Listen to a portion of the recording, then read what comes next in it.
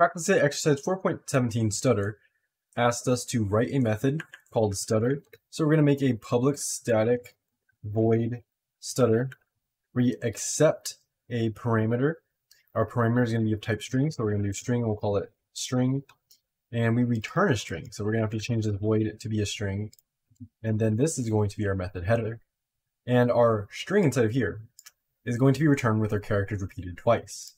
So we are going to have to return a new string. We will say string new string is equal to nothing right now. We just have to declare and initialize it.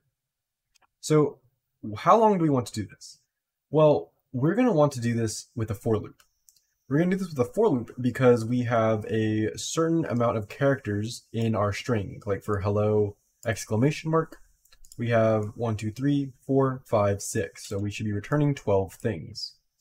That means we're going to run this for loop as long as our int a is less than our string dot length. And this is lowercase string, meaning the string right here.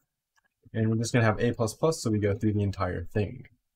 Now, we want to add the current character in our string to the new string.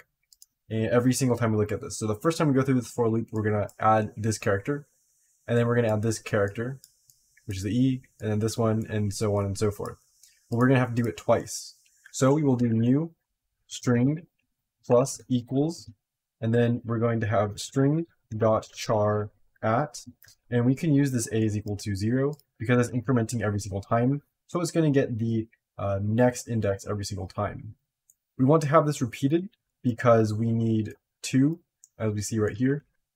And it's very simple. We'll just have these two repeated right here. If we had more things, we could even have a loop inside of here that would do this x many times. So we could have another for loop that would run this as long as a is less than 2, because it's telling us 2 repeated here. Or if we were passed in an integer parameter that declares that, we could use that parameter and use it to see how many times we would want to stutter. So now that we have that, we can end our for loop, and we can just return our new string, because once we break out of our for loop, we're going to be totally done. And so we can finish this, click submit, run the code, and we passed 6 out of 6 tests.